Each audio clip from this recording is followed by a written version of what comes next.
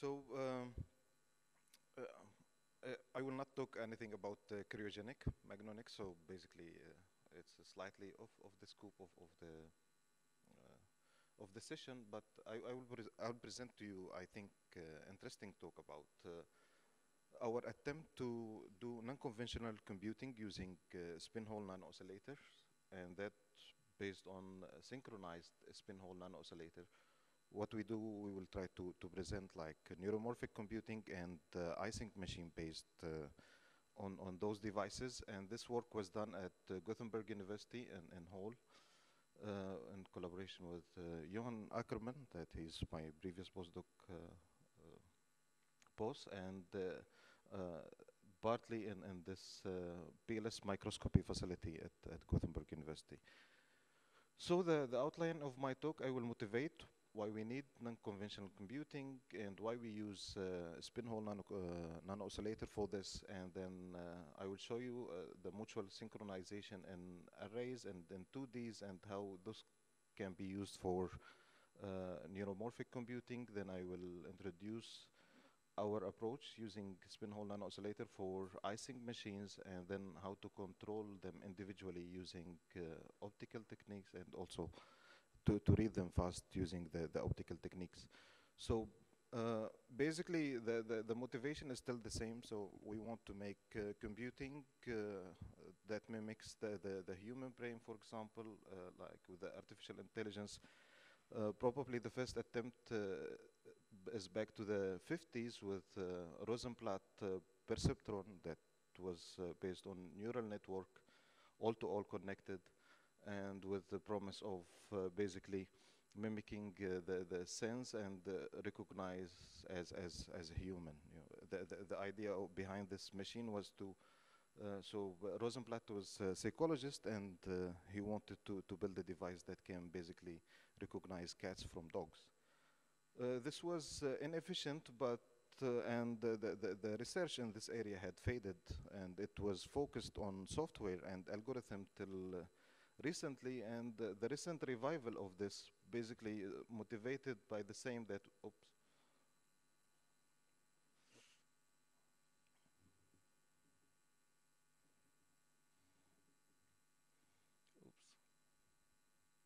So motivated by the same that we need the artificial intelligence to do some problems that it's difficult using the traditional computing. Also, we are moving toward IoT and smart cities, where we need basically to do purposed computing on the sensor or device, camera or pattern recognition, then transmit lesser data as the data that and all the ICT information and communication technology will consume approximately 30% of the total energy produced by 2030. Also, the robots, autonomous vehicles is already here, we know. So we need to do this in alternative to von Neumann architecture that consumes a lot of energy, and it's relatively at low frequency. And we need something that it's scalable, small, and time and energy efficient. And basically, we think that Spintronic has promised to do this, as it's fast, it can work in different frequencies, consume less energy, and it's wave-based. Now, why we need oscillators, this spin-hole nano-oscillators? So we were basically inspired by two works. The first is the seminal work by Grolier group of vowel recognition or pattern recognition using oscillators. They use 4 oscillators to and see the injection lock-in pattern that can mimic the patterns of vowel, and this I will explain later. So this was first work, and the second work is that oscillators can be used as Ising machines that solve hard problems in computing, like combinatorial problems, optimization problems, and etc. And those can be used in large numbers and can have a very high number of variables. For both those approaches, we need the injection locked coupled oscillators, and for this, so we need nonlinear oscillators And this we have, and I will show that we can have the rest of the ingredients to have high density neurons and low power consumption, and the possibility of to synchronize, or at least a highly coupled system. So just as a brief introduction to the spin torque, or the oscillator based physics. Basically the magnetization is precessional damped motion that described by these two first terms, and the third term is basically the spin transfer torque that contract the damping, so basically can get auto-oscillation. And this auto-oscillation then can be read through like magnetoresistance, GMR or TMR, or like anisotropic magnetoresistance. And in our case, for the spin hole, we use basically the polarized spin current. We use pure spin current produced by the spin hole effect in heavy metal. When you pass a current, there will be a deflection of the spin in different direction, and the accumulation occurs. So if you have a ferromagnet in the vicinity, you will excite those auto-oscillation with this spin transfer torque. And there is different geometries from those devices based on how you want to concentrate the current and read out the signal. And those had been reported by different groups, from Cornell to Demokritov and Krivorotov. And our interest was mainly to reproduce these devices, that nano-constriction based spin hole nano oscillator, as we think that those are the most interesting, as they are easy to fabricate. They dissipate well the heat with their planar geometry, and they have optical access, and so simple, and probably will lead us to do simpler physics and to understand things more thoroughly. And we did this based on the first, so the first publication was by Demidov and Demokritov, and this work, they show this nano-constriction devices. You concentrate the current here in a small region, and this will provide the magnetization auto-oscillation, and this signal will modulate the magnetoresistance, and you can read it electrically and from the BLS. And the signal here with M-plane applied current, you can see that it has a negative frequency shift, that it's this redshift due basically to those modes are localized modes, and those localized mode and the vicinity on the nano-constriction get more localized with the current.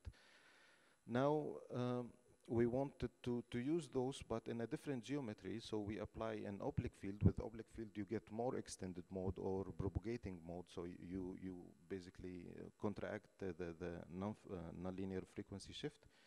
And with this oblique field, we get this non-monotonic dependence when you have red shift and blue shift, and this is a sign of extended or propagating modes.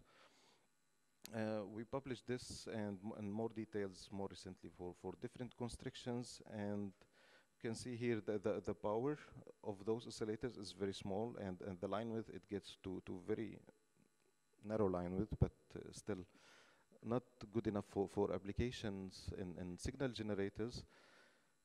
So the modes here in this region are of our interest. Why? Because those out of plane angles, we can see that the modes start to extend. So if we put another nano-constriction, there is a good opportunity for those spin wave to interact through their tails. So we used those conditions, and we put another oscillators. So now those can interact and talk to each other and synchronize, as we see. So here those each signal of the nano-oscillator, and then they synchronize at this point with their power enhanced, and they have one signal. And we could do this first work at Nature Physics. We could do up to 9 oscillator at one chain. We can see that their frequency gets synchronized above a certain current, and we can measure this also with the Brillouin light scattering, the BLS. So we can see the spin waves. Here, this is a 2D map of those oscillators. We can see that all of them are active and functioning at this single frequency. Also, we can see their frequencies as a function of the position, and we can see that all of them are working at single frequency. So then we moved on to do it in the second dimension. So we just added on a neighboring array, and we did this up to 10 by 10. Back then we just get the full synchronization up to 8 by 8. Now we get up to hundreds and thousands.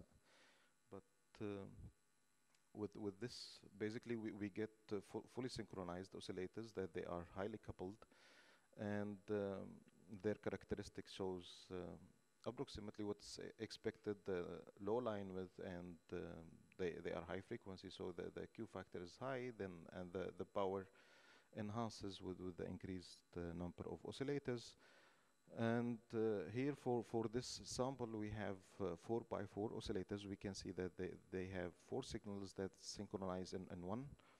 And if we do this optically, we can see at the unsynchronized state, we can see that those basically the parallel chains synchronized first, and then here we can see those, the lower frequencies and the high frequencies. And then at the synchronized state, we also see that those are, all of them are synchronized and working.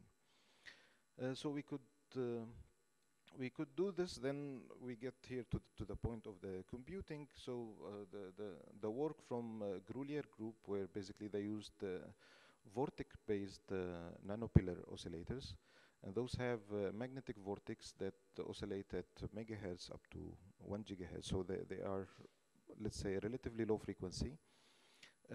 They can produce high signal due to that they are based on tunneling junctions, so their signal can be really high. So they can be electrically synchronized between each other from one to another. They are individually connected, and there is a microwave stripe over them. So if we pass an RF current over this strip, we can basically inject lock those oscillators. They will adjust their frequency to this external frequency. And if we start with this, we have those 4 peaks of the oscillators. So we start injection locking, and you can see that there is distinct regions where you have one oscillator or more that are synchronized. So this is the injection locking map. And from this map, one can basically tune the oscillators to match a pattern that he wants to classify.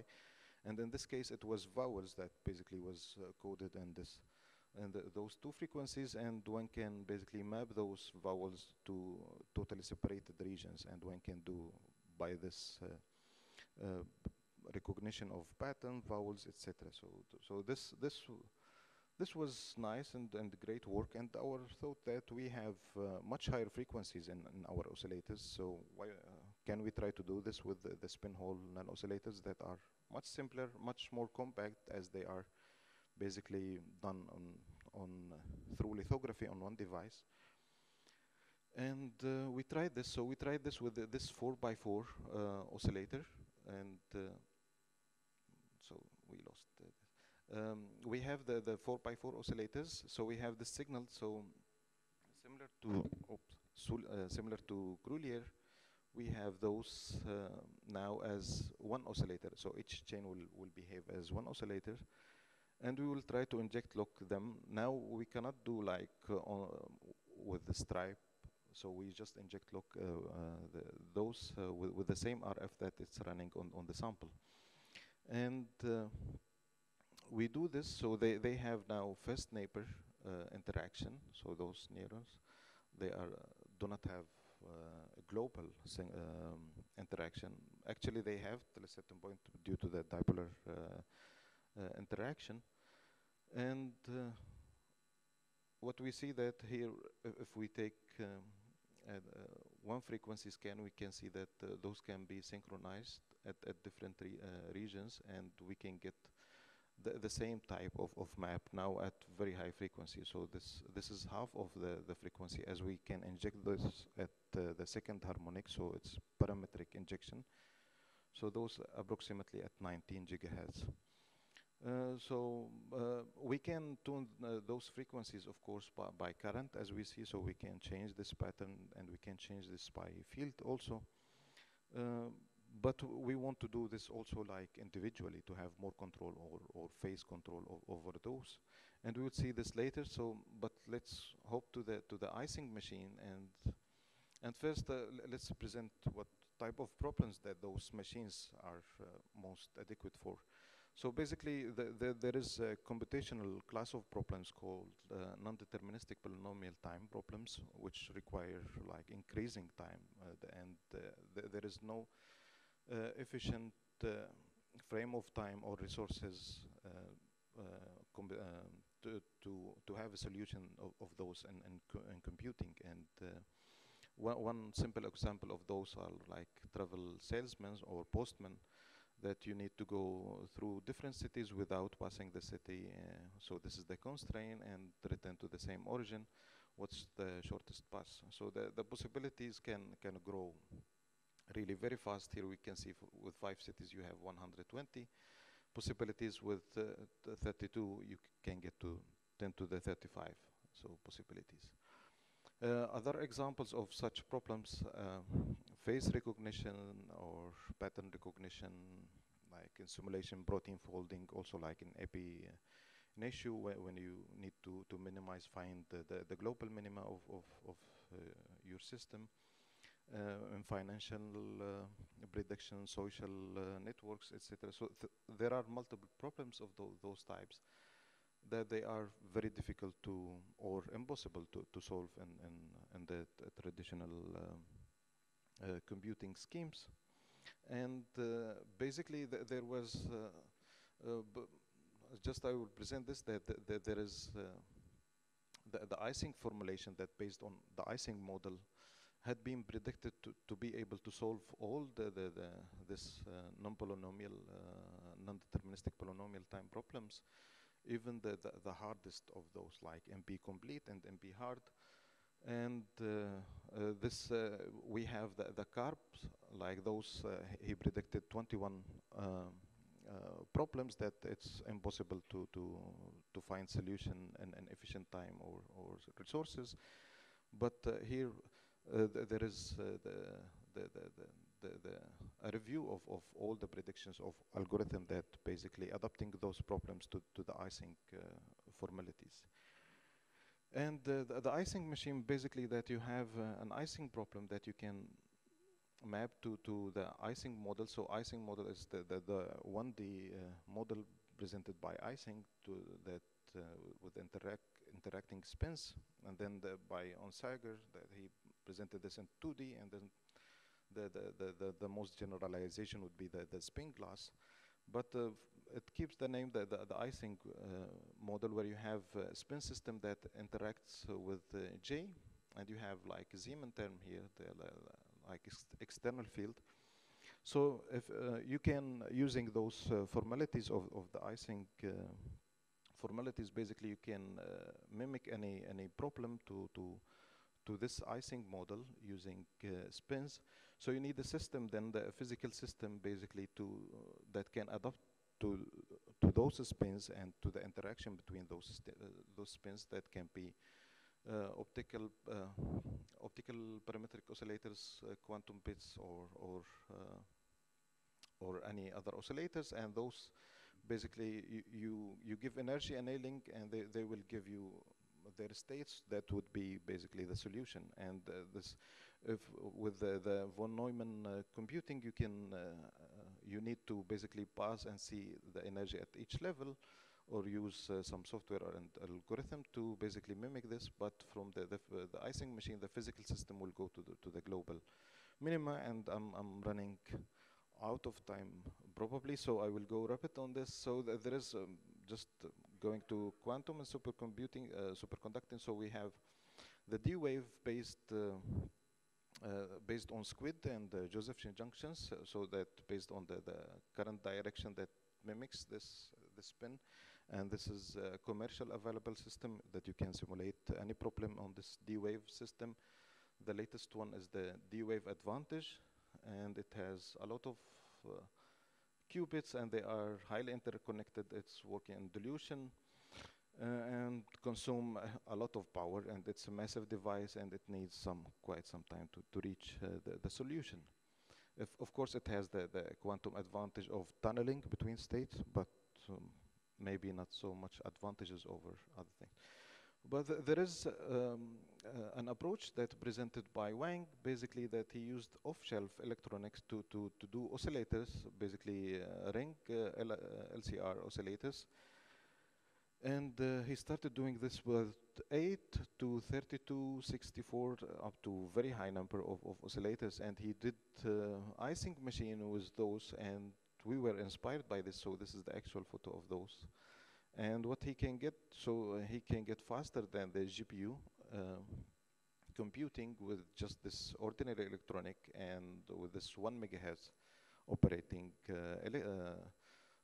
conventional electronics, and the prediction that you go to higher frequencies and you can basically lower the frequency down.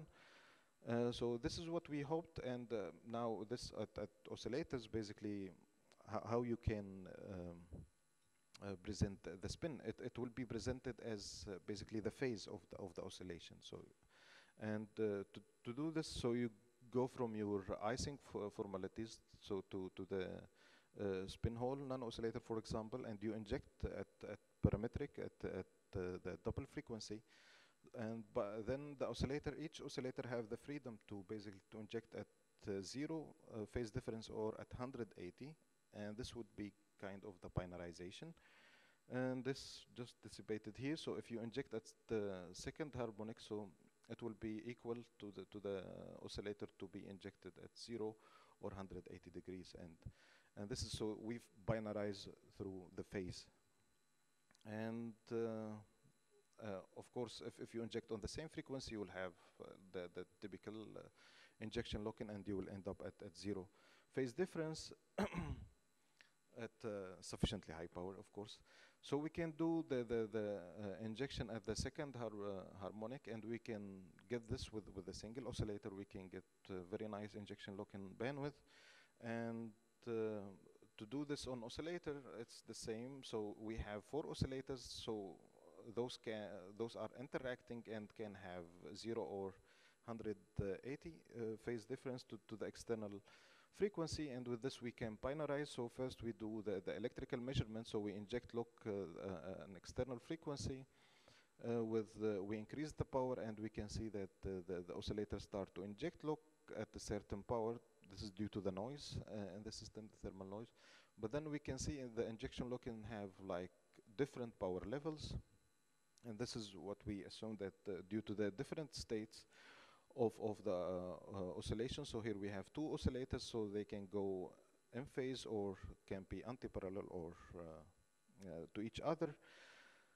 And then we can see this as a function of frequency, that it's the same thing, that we can go from one state to another, and like from parallel to anti-parallel. So then how to resolve this phase? Actually, we can do the phase resolved PLS. It's kind of Mach-Zehnder. We can modulate the light at the same frequency of the injection lock-in, and we can see the phase. So here we have these 2 oscillators, and here we have the 2 states. Here we can see the one of them at one phase and the other, and here we change the phase, just the global phase shift, just to be sure, and we can see that they are like anti-parallel. Here we can see that they are parallel, and we got this phase binarization confirmed.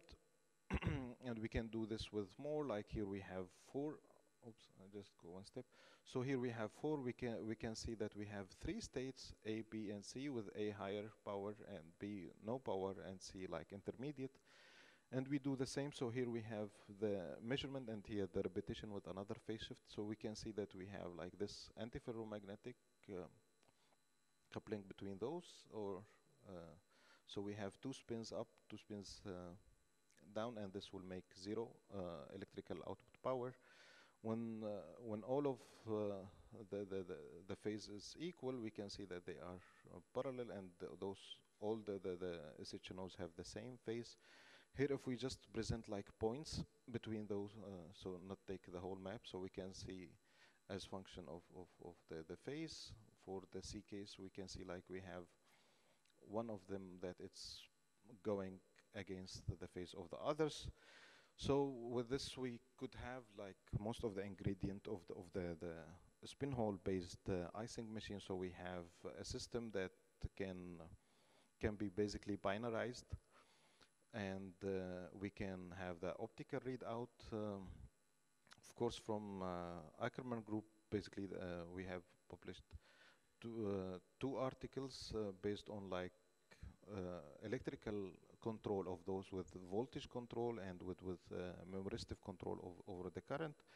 I'll not go into details with this, so we'll just keep this with the optical part, so we can do the annealing, so the computation, we can do the annealing through the current or the field, and we can read those out, and the problem, as I mentioned, that can be solved. Now, if we want to tackle this optically, so we showed, yeah, I have no time, I will just lie.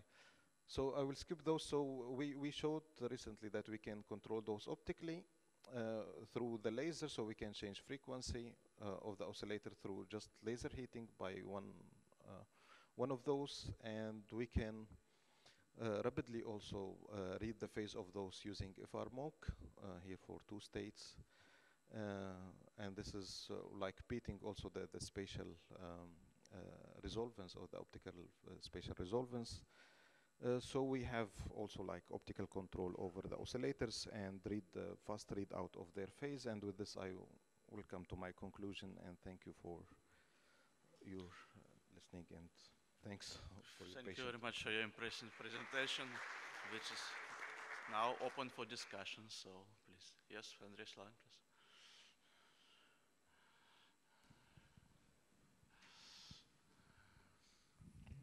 Ahmad, of course, your work on synchronization of many oscillators is very well known. And my question is the following. In one of the slides, you've shown that now you get a pretty significant power getting out of it. Did you manage to switch from anisotropic magnetoresistance to tunneling magnetoresistance as a mechanism of extracting power, or not? Well, we are getting significant power with this AMR, and we get now like higher numbers. But with the TMR, I'm not involved in this part of the fabrication. But there is very nice development with we have collaboration with ONO group, and we are doing locally fabrication of MTJs. It's slow, but it's getting there. So we have now yeah. Because if the TMR problem will be solved, that will be a very big advance. That will mean that we can actually use spin-torque oscillators in conventional systems like phones. Because you've got the line width of about 1 megahertz. If you will be able to get at least 1 microwatt or 10 microwatts from a single device, that will be sufficient to start producing it in millions. Yeah, exactly. Yeah. So but we get down to 170 kilohertz of line width. Yeah, my second question is, what is the current density in the synchronized systems? And did you try to drive the synchronized systems for a long time, say a couple of days, without switching off? Yeah. So the current densities is typical to the oscillators regime. I think we did not calculate, but it should be like 10 to the 7 ampere per square meter, square centimeters. The thing that with the synchronization, if we can go rapidly, yeah. So with the BLS map, for example, with the 2D map, so this map took 2 days, and there is no practical, yeah. So, and this is with DC current. You imagine with the pulses that you will not have any effect. So this can be considered like a very long time. Thank you. Yeah. And my last question is of a principal importance for computing. You know, spin-torque oscillators, they look nice, but the energy efficiency is bad. You need milliwatts to drive it. You get nanowatts of output power. So if you will use a lot of these devices, there will be a huge energy loss. And do you have the answer to this question? Because it looks well on paper, but in reality you have well, you use only, at best, 1/1000th of the spent energy. Thank you. Yeah, you are totally right. But this, if you think that you are taking energy out of those, but at least for now, I'm not trying to think that we are trying to convert this energy in a useful way. So if we just want to use those in computing, so those fulfill the consumption necessity, like the energy spent per oscillation as they get very high frequency. Finally, I would like to make a short comment. I think that this group is really the closest in the world to real success in terms of mass-produced applications. Thank you. Thank you. Thank you. Okay, so we need to move ahead. It's my pleasure to hand in the certificate of attendance to Ahmad. Awad. Okay, and we have to continue with the program.